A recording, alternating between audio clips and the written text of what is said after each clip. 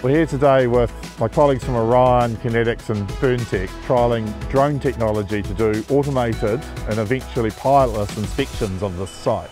It's all part of the innovation Orion showing as we look ahead to an electrified Aotearoa, and also one we need to lean into the challenge of resilience. It uses smart technology, so when it flies, we actually tell it to fly to a known location, a waypoint, and those could be multiple, so we can navigate our way around objects so we don't put the drone or our network at risk. We can live stream that back to our control room, and that will allow us to actually see a status real time, which will save us a huge amount of time later.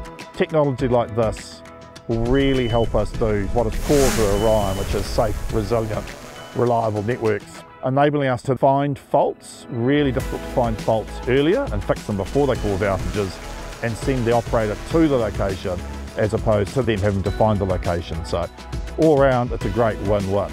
Traditionally, you would need someone to go out to site to have an actual visual check. Now, having the drone being able to be remotely operated, someone can be sitting in the office and confirm whether the switch is physically open or closed. So technology like this, which enables us to be at the leading edge in terms of fault finding, preventing faults, restoring faults, is absolutely where we need to be.